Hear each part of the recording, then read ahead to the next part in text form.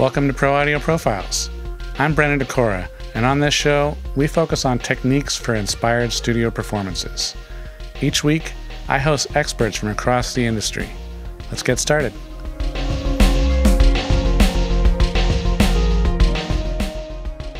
Today, we have Ofek Ariov. He's an engineer that's worked with Aviv Geffen, Ninet Tayeb, Hanan Ben Ari, Alon Eder Roni Kaspi, and many more. Enjoy. So first off, I really want to thank you for being here. I'd like to start by going over your backstory, if you don't mind. Kind of how you got into engineering, what led you to where you are, that kind of thing. Of course, I would love to. Awesome. I have to say I'm very excited about this one because that's my first interview in English. So okay. Like if I get stuck in sentences, feel free to finish my sandwiches. No problem. No problem. For me, it's very exciting. Awesome. So I'm very happy to be here, and thank you to invite me here. Cool. So it's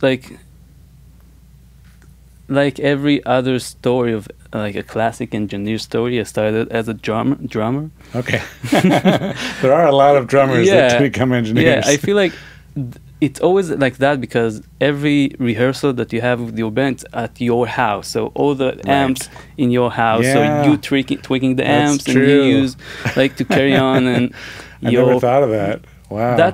For me that was the reason. That makes sense. Because every band that I had all the equipment. Right. Because you don't want to lug the drums over every time. Yeah. And my parents were cool. So maybe like the parents of the engineer usually be cool. Right. Yeah. So that's it's like awesome. I started as a drummer. Like when I was 8, my father showed me the DVD of Led Zeppelin. And when I saw like Moby Dick, the drum solo, like a week after I started to play drums. Nice. And that was my dream, to be a rock star, to play drums, to do tours. Everything. And so when I was 16, I had like a band in high school, and we like toured all around Israel, and we did like a big festival, and we decided to record an album at my house, like, by ourselves, very indie, like we stole some microphone from school, we we organized the room. My father, like, he helped us to drill a hole, like from my the music, like the studio to my bedroom. And I just think about it right now because we wanted to record it live, so the amp will be in my room. And like amp, it's taking a small space, but I switched the bed and like I put a lot of like foam on the wall just like for fucking amp. And so I slept like in the studio. I didn't sleep in my room. That's fun. Like I canceled my room for a month just to record amp. Yeah. So like this whole month for me was like a new thing. I discovered like they did the engineering, they did everything, and for me that was so amazing to see how we can record music and how you think about the sound, how you think about parts. So I really fell in love with studio stuff. And were they showing you some of the engineering stuff at that time, or not really? I didn't think about that. Like I just enjoy the me as a drummer thinking about how the record. I was there as a musician. I really enjoyed the studio stuff. I didn't think about the engineering stuff. And like for me at that time it was just with just recording stuff. Like it's a extension for a musician. Like if you want to be a musician these days, you need to know how to use. We use Cubase 5. So I didn't think about like what is engineer, but I really enjoyed the studio time. And we did the album, and I really fell in love with all this project. And when I was 18, I decided to buy my own equipment. And I remember like the first time I connect my like Focusrite 1820 Right. whatever. Yeah. I thought how do I connect everything? Like for a week I tried to do it by myself, and then I invited a friend, and Right. it was fun for me. Yeah, of course. And again, that was my dream, to be a drummer. But like when I was around that time, I saw Sound City, the movie that Dave Grohl produced, directed, and that was my first time seeing a studio and seeing, like, hearing people talk about engineering and producing and all the background, like, world. Yeah. And that I really loved that, because you see people that you don't know them. Like me as a young musician, I don't know who is Butch Wig or who is like, and I see the engineers and the producers that I don't know, and they worked with everybody. And like, for me, I love music and I love art, and I love being a drummer, but I really love musician and I love people. And I always want to surround myself with musicians, because musicians are the coolest people on earth. They are the coolest, and we like musicians as like a group.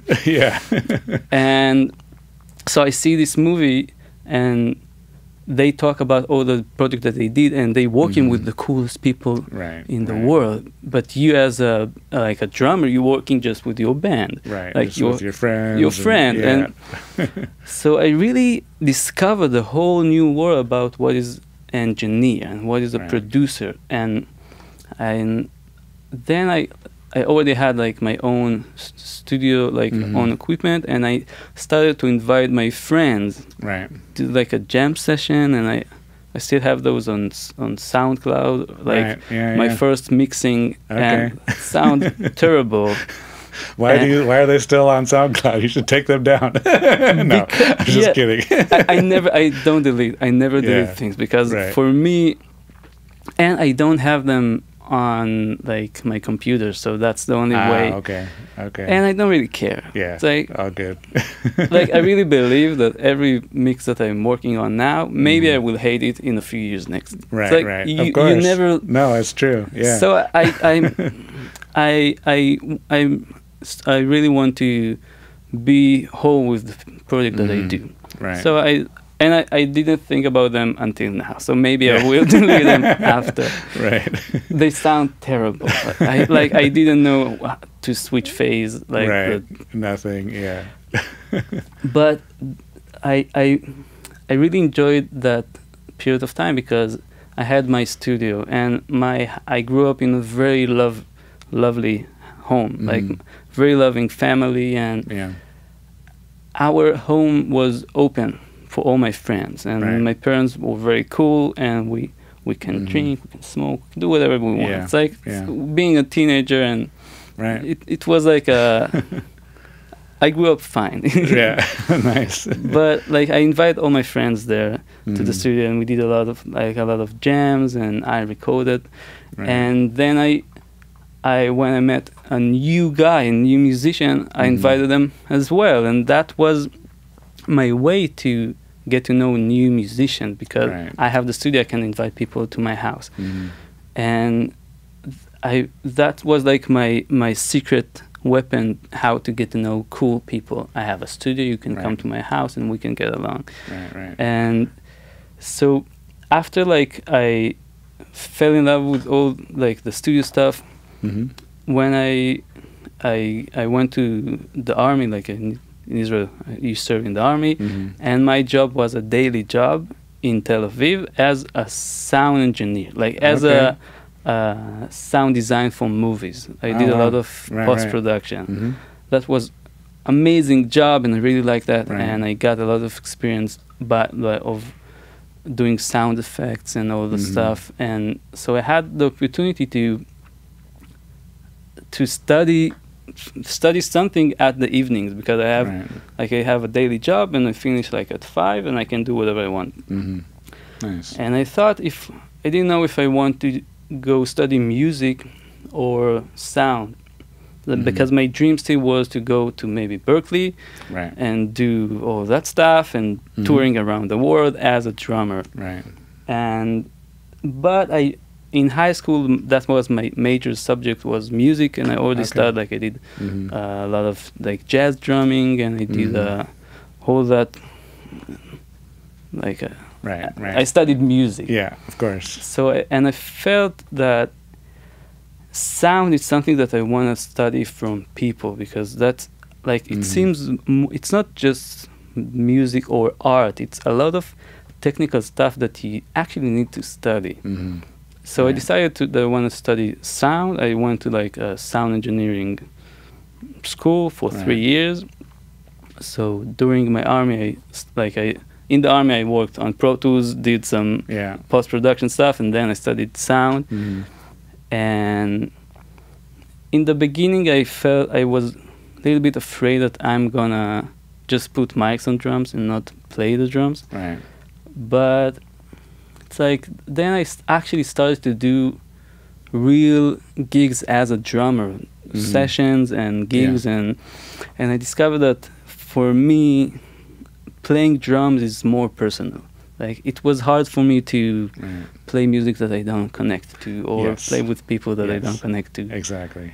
And it was surprising for me, but I really I got okay. Let's see what will happen, because I do believe I have a lot of trust in the world. Like what need to happen, it will happen. It's like. And like another sentence that I love, it's like, what can be taken from you, it's not yours, and what is yours cannot be taken from you. Like, if I need to be a drummer, I would be a drummer, and if not, we'll see. Exactly. So during my studies at the school, like they had it was a great school, and we had like the good studios there, and I was the only one who actually used the studios. Because you can all the people who want to like study sound to be producers or working with like synths or EDM music, and I was really with like we had more people at the studio school that used the studio, but I really used. And here again, I had my space that I can invite people. So now, and I grew up in like north, then from Tel Aviv, and when I moved to Tel Aviv to do the army and the study, and then I have a studio in Tel Aviv, and I can invite people new people that I meet in Tel Aviv, and then I have another secret weapon. Let's do some session. So that was a great way for me to get to know the industry in Tel Aviv and the musician in Tel Aviv. And I always worked. I always record some stuff, maybe as a drummer or like as a mixer. Like I always worked on projects. And then I really okay, that's what I want to do, and think that I can be good at it, because I love people, and I get along very easily with musicians, and I actually doing stuff. It's like for me, like I really believe that if you want to do something, do it. Yes. You don't need to wait. Like you can do a lot of stuff, maybe for free or with like a shitty equipment or whatever, but you can do it. Still do it. It's very doable. Exactly. So. And then you worked at a studio in Tel Aviv too, right? Yeah. Okay. Yeah. So that was like after the. Okay. So after I finished my service in the army, I still had 1 year, like the last year in my school, and I discovered that a cool studio in Tel Aviv. The name's Bardo Studios. I didn't know about the studio, but I saw it on Facebook or something, and I wrote to Gal Padey, it's like one of the producers there. I wrote him that I want to meet him and maybe I can see the studio and whatever. And he told me, okay, finish with your army and come. Right. We will meet. Right. Like day after I got released from the army, Right. I called him and I met him. Nice. And they told me, yeah, we're looking for new assistant. Mm-hmm. And so, yeah, maybe you can come and we'll see. So talk with Jonathan. He's the manager, the staff manager. Mm-hmm. And I met him. I saw the studio. It was my first time seeing like the SSL board and a studio, like a 3 rooms. Right. It was amazing. I was so excited because I worked on a cool console at the school, but it was a different kind. Yeah, yeah. I don't remember the name, exactly. but I saw like SSL, right, like 4,000. Yeah. And so I met Jonathan, and he asked me a good question that I didn't thought about it deep enough. Like, what do you want to do? Do you want to be an engineer or producer? Mm-hmm. And for me, I never like. I thought that's the same. Like that's right.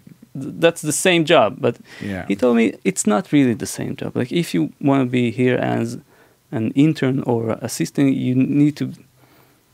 Like we're looking for people that want to be engineers. Right.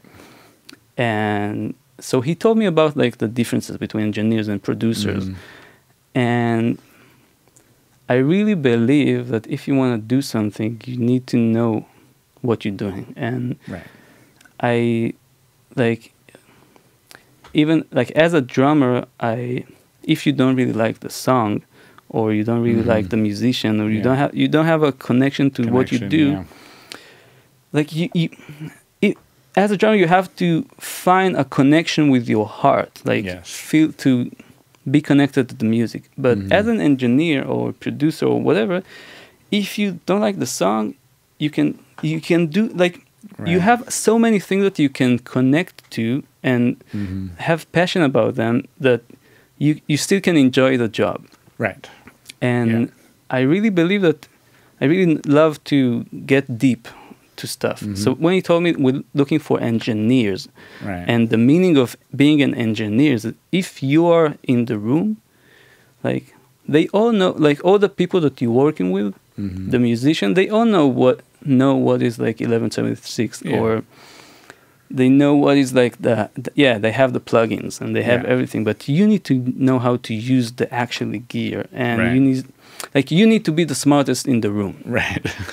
So like I was so happy. Okay, I have a lot to learn, and let's do it. I told him I want to do that. Day after, I talked with the manager, Aviv Kaspi, and we got along. And then like immediately I started to do the intern. It was like they told me 3 months, you're gonna be intern. You're not going to be paid, and that's it. Do it. And it was perfect for me because I got like when you released from the army, you get like some money to start your life. Oh, cool. Yeah. Nice. So that money I took to pay my rent in Tel Aviv, and then for 3 months. So I was 24/7 at the studio. Nice. And it was like 3 months as an intern. I learned so much more than 3 years at my school. Yeah, exactly. It was amazing, amazing. And I fell in love with the studio culture because it's really a culture. Yeah, absolutely. And so for me it was amazing. And then I like they did they test. I needed to do a test. Like okay, now you intern here for 3 months. Of course, we know that you can like work here, and we know that you can you know how to set up microphone and set up product session, and you can work here, but we want to test you.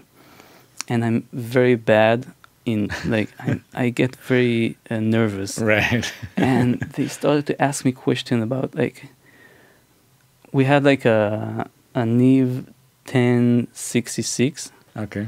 And we had like like they asked me what is the frequency of the shelf. Really? And it was because it's so old, it deleted, not deleted. Like, oh, it was rubbed off. Yeah, you can't see the frequencies. They asked me what is, and I thought like it was 15, I think, and I told them 12 or whatever. And they asked me what are the amps of the ATC speakers. Like what they asked me a lot of good question that I really need to know if I'm the engineer of the session. If like a client come to what amps do you use for the ATCs? Like I need to know that stuff.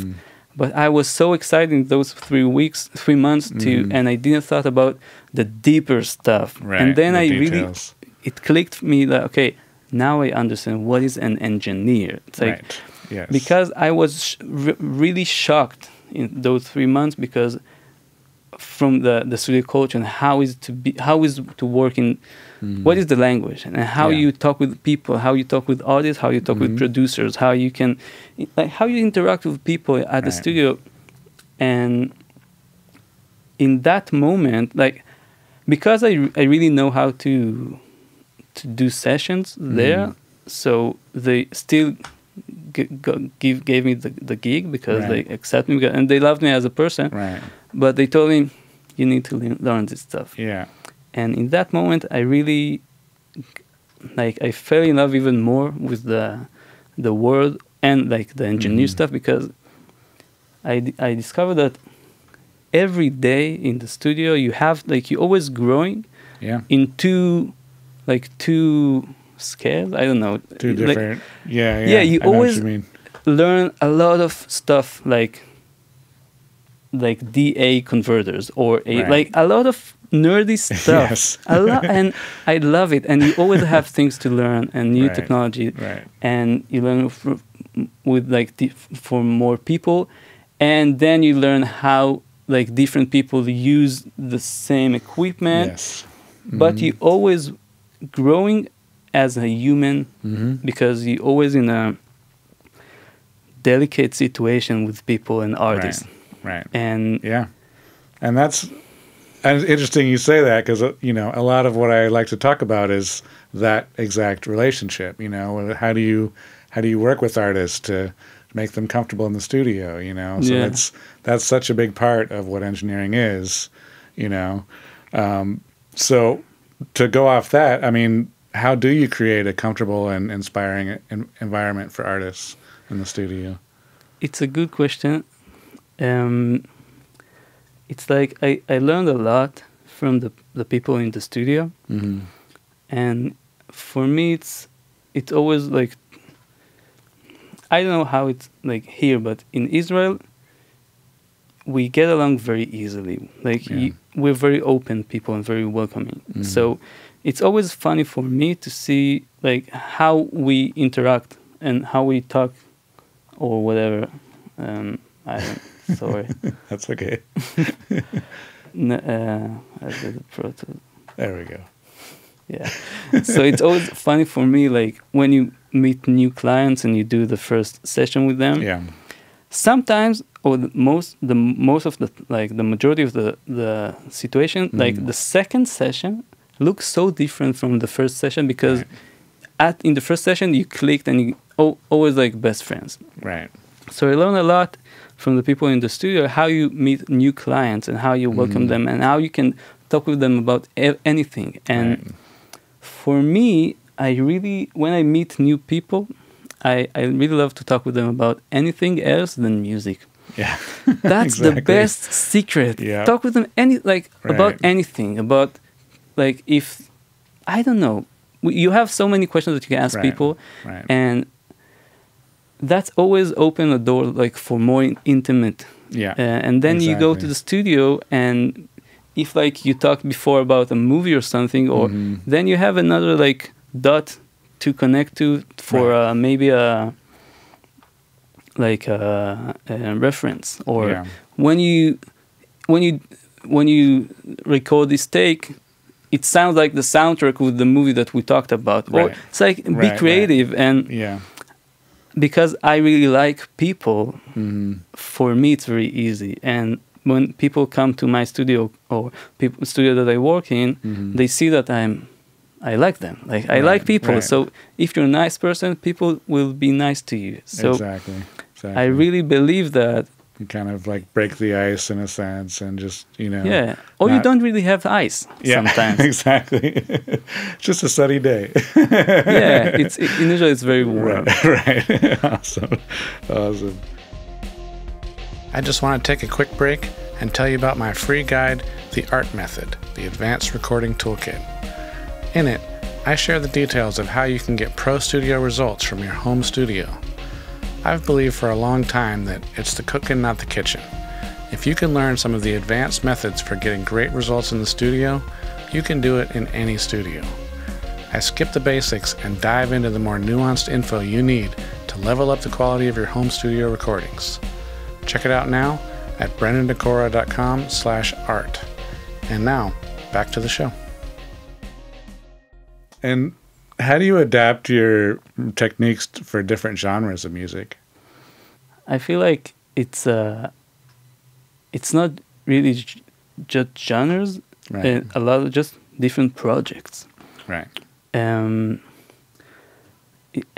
the equipment that you have, and what is the mindset of the artist, because some of the artists that are working, I know that they don't have patience. Yes. Or they have a lot of patience and they want to test everything. Right.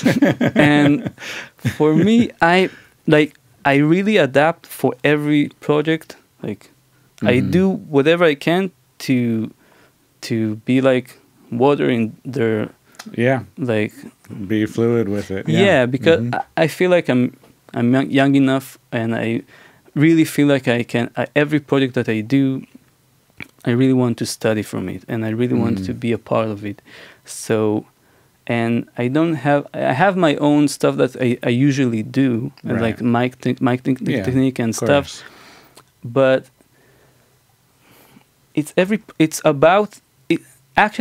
always about the person that you're working with, because I really now I'm just finishing working on this album that we worked on it for 2 years now, and it's with an amazing guitar player.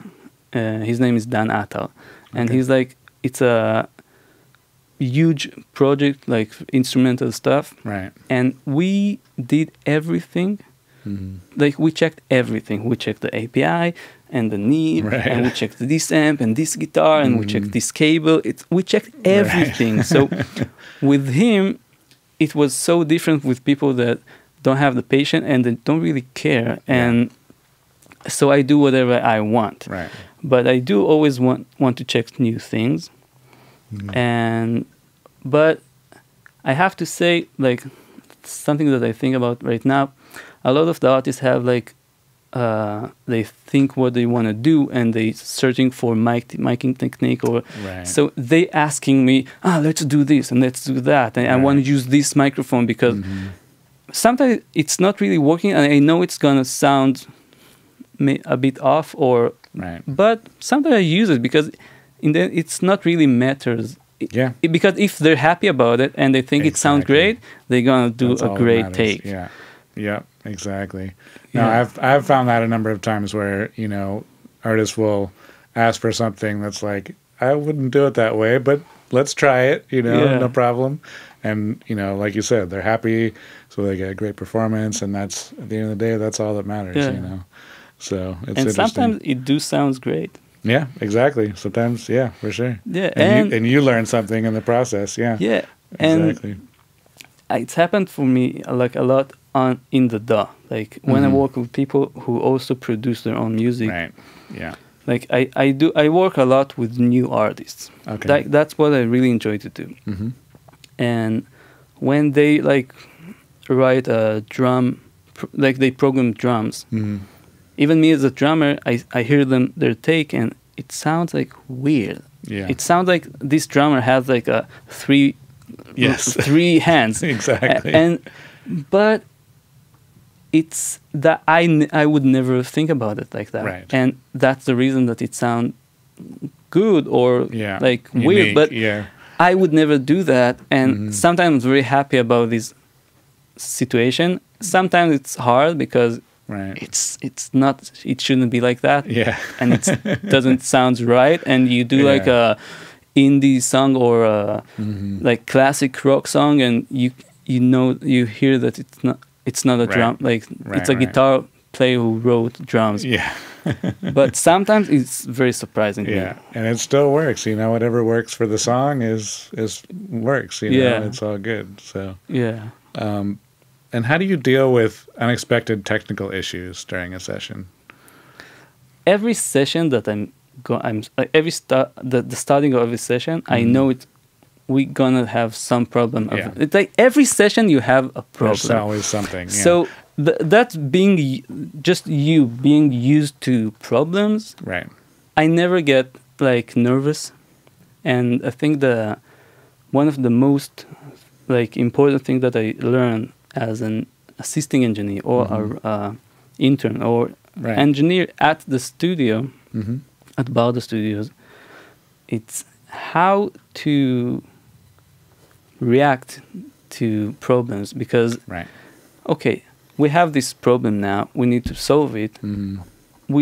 I need to be the one who is controlling stuff, even if I don't know what I'm gonna do. I need to be relaxed, and I'm a very relaxed person in my nature. So I never get nervous, and I always I don't know, but things, if the clients see you that you're not nervous, they will be okay. And if it's gonna take time, it's gonna take time. If it's about money, like if it's my studio and it's my responsibility, like I don't think a lot about money and stuff. And if it's a studio, it's like, I remember one of like when I was intern, I had like a big session with a big pianist in Israel, and I did the setup, and I didn't turn on the AC when the piano guy, the one who the tuner came, and in the middle of the day, before the session it got hotter, and I turned on the AC, and then the piano go out of tune, and I was so naive and I didn't think about it, and the client like was very angry about that, and so, but I told him, I turned on the AC, I'm sorry. And do you want to be hot in here? Like, we're like 5 people in the room. Sorry, I didn't think about it. And I'm like, the engineer really like got my back, and the manager got my back, and we didn't told you that stuff. And so like I was nice, and I gave him some food or coffee, and it was nice. And I called the guy who tuned the piano. I called him again. He was nice, and in the end of the day, it was okay, and we didn't charge him for another 2 hours until the But that was one of like my scariest moment. Then breathe, be nice. I mean, it's all about your attitude about it, first and foremost, for sure. And I just remember about like one conversation that I had, like after the test that I did, like when I just started to be the assistant of the studio. I talked with like a staff engineer, a good friend of mine, and I told him, like I was so nervous at this test exam, but I feel like I really know how to do my job. I know how to connect things. I know how to do setups. And he told me, you don't really, maybe you know how to work with the gear, but you didn't see enough problems. You didn't and even in my last session at the studio, sadly we closed the studio a year ago. Yeah, and even at my last session, I'm the engineer, I'm working with my friends, I'm like amazing session. Even in the last session, we had like a little problem that was my first time seeing this problem. I don't remember if it was the Pro Tools or the I don't know, but I remember, and I laugh about it. And I think even at my last session in my life, I would see like a new problem and I need to solve it. Exactly. And it's always seeing more problem and discover new things, because you never know what's going to happen. Yeah, there's so many parts to the puzzle that there's always something that's going to happen for sure. I'm very used to solve problems. Right. And what's the most rewarding aspect of being an engineer? The first thing that pops in my mind, it's going to like the concert of maybe releasing a concert album, and seeing it's a good one, because I really believe that you need to be friends with the people that you work. Yeah. And I have to say that I'm hunting the project that I'm working on. Okay. Because it started from the beginning, because I know that I'm always giving 100% of mine. Like I'm working very hard on the project. Right. And I love music, and it's important for me to work on a good music. So if I hear or seeing a new musician or a good musician or someone that I really enjoyed his music and I like him, his personality or whatever, I want to work with him. Right. And the best way to work with him is to be his friend. Right. And I know it sounds like weird, because I want to be his friend to work with, but it's always work very natural. Yeah. Because if you're not friends, so you don't want to work with him. Right. And of course. So it's like, the end of the day, the majority of the project that I do, I actually work with my friends. Or that we were friends and then we started working together, or we started working together and then we became very good friends. But we worked, with the guitarist that I told you. So I worked with him, like we spent like hundreds of hours working together, just me and him, editing some stuff, recording some stuff, just me and him. And when you get very close to a person, you forget about all the his image. Yeah. But then, and I say about not just about this guy, like every artist that I'm working with, they're like very talented people. But when I work with him, I forget about this, and we're just good friends or whatever. And then you see them on stage, and you discover, I forgot this. It's like, wow, he's so talented, and the crowd is like, he's the god now, and he's my friend. It's like very rewarding, because I know him, I know his music, I know that, I know every note of this album. I work on that, and I see the crowd.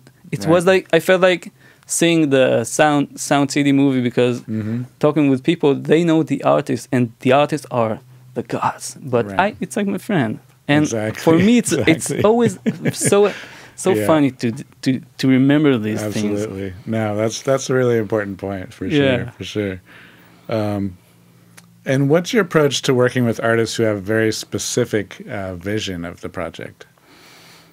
So, again, people who, if they have like a specific thing that they want to do, I will do everything that they want to do.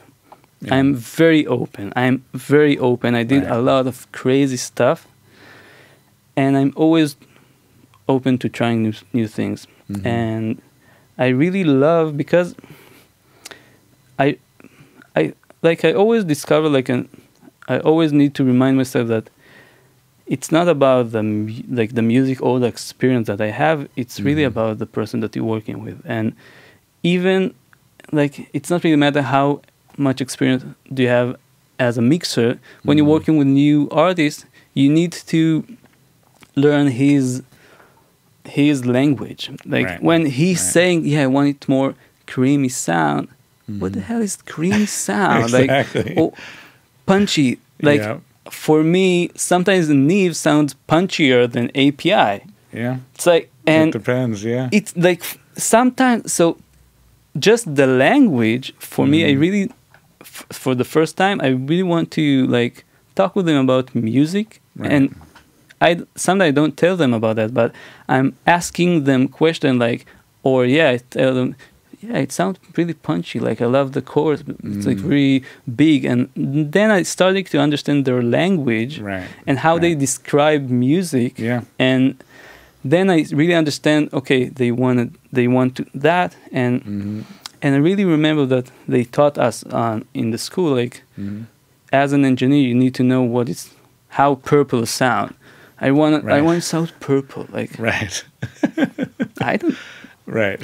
So I'm very happy that I like working with new clients, that they have a specific thing that they want to approach to, because for me it's a great way, because they are the artists. Yeah. I do whatever they want to do. Yeah. And I'm for sure. I love that. That's awesome. Nice. Yeah. So I like to wrap up each podcast with the same few questions. The first one is, who is your most influential teacher? Like the first guy who popped in my mind is it's Jonathan Danino. Okay. He was the staff manager at Barlow. Right. And I worked with him a lot, and he has approach, like, he's very real. Right. So he taught me a lot of things, how to solve problems and how to approach problems. And he was the one who masters all my first mixes. So he really mastered my mix in my session. Right. So that's the best way to learn mixing, because he solving problems in your mix. And yeah, I push like 7 dB. Yeah, you need just 3 dB maybe. It was so, for me it was so, I loved working with him because I studied a lot. Just like seeing him talking with new clients and become their friends, and then do like the very like amazing work like that on solving problems that I tried to solve, and now he really solved them. But I learned a lot from all the staff, like Erez Kaspi, the manager. I learned so much from him, and I have to say, when we worked together, he was the manager, so we had like I was afraid to ask him questions, because he was the man. But then after we closed the studio, we had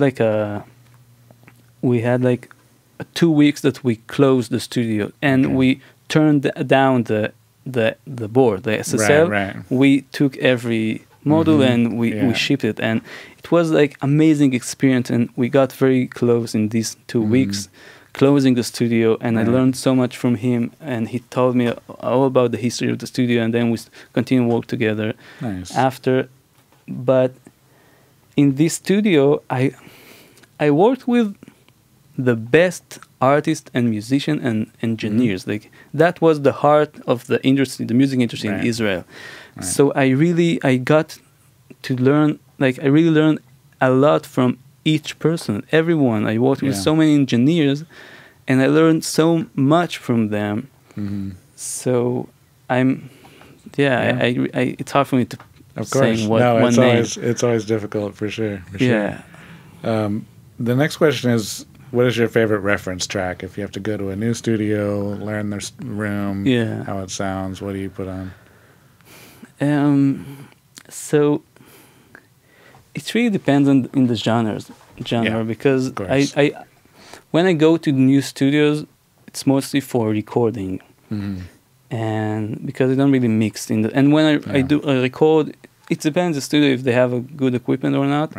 I do like record, like something will sound close to my mix if I do the mix.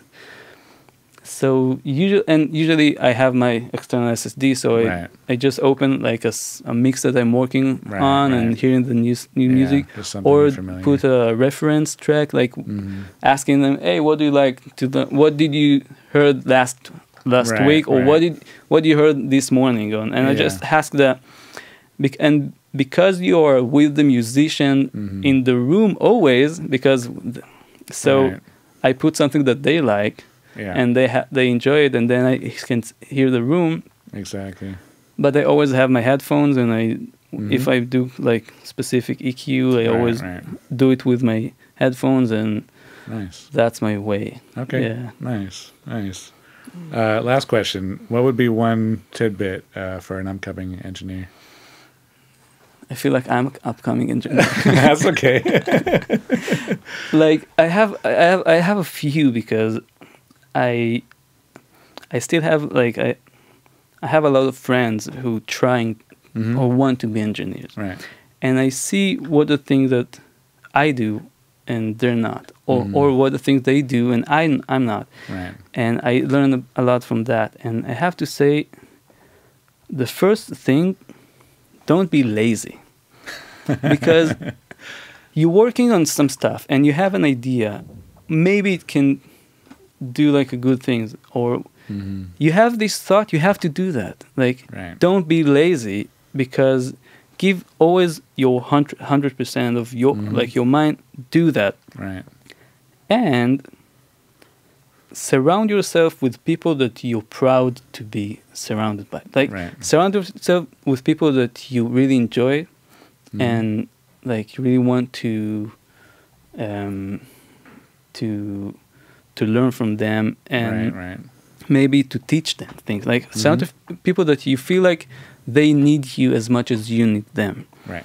And the last thing is, every project that you're working on, feel a part of the project. Yeah. And it's the most that's very important, because even me as the engineer or the producer or the mixer, I always feel a part of the team. So if they have a concert, I take picture of the concert, or if they're in the studio, I do some stories and take some picture and taking like a good video of them, even when they don't notice that. Then I show them, and everyone happy that someone took a good picture of him or good videos, and then I can post and like when the engineer posts me with the SSL, it seems like good for me. Like, be a part of their journey.